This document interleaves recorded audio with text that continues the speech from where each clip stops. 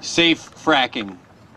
We hear all the time, you know, we're going to do this in a safe way. We're going to regulate this in a way that's safe. Now listen, I've been all over the world and all over the country and to more frack places than I think probably anybody on Earth. There is no safe fracking for several reasons. In terms of the earthquakes and the seismic activity, that is a brand new wrinkle in this whole equation. So there has to be a lot more science. But already, very, very quickly, you've seen a proven link between the fracking and the injection wells and earthquakes. But let's just talk about fracking for gas. The gentleman pointed out the issue of concrete or cement casings for the wells. Now what that means is you're casing these wells with cement all the way around the steel pipe, the wellbore. The industry's own documents show that 6% of the well casings fail immediately upon drilling, and 50% of them fail over a period of 30 years. And that means all of them will fail over an extended period of time.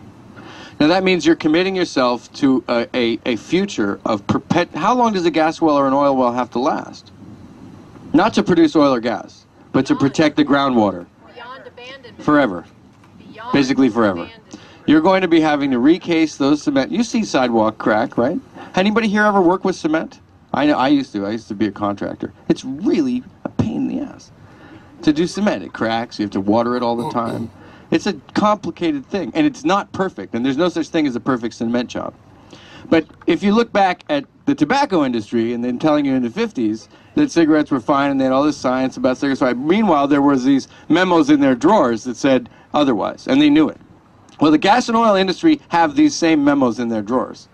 Those memos are the ones that say well casings fail at an astounding rate. And the well casing is the part that is supposed to protect, in other words, make it safe for groundwater, for people. It also, by the way, keeps the gas and oil and methane from migrating into the atmosphere. That is the part of the well that would keep it safe. There is no known way, and the industry knows this. They know this, which is why what their tactic is just to attack you and attack you and attack you and sponsor uniforms for Little League teams instead of actually trying to fix the problem. Right? You can't, because they can't fix the problem. There is no way to fix the problem, and they know it. So there is no safe fracking.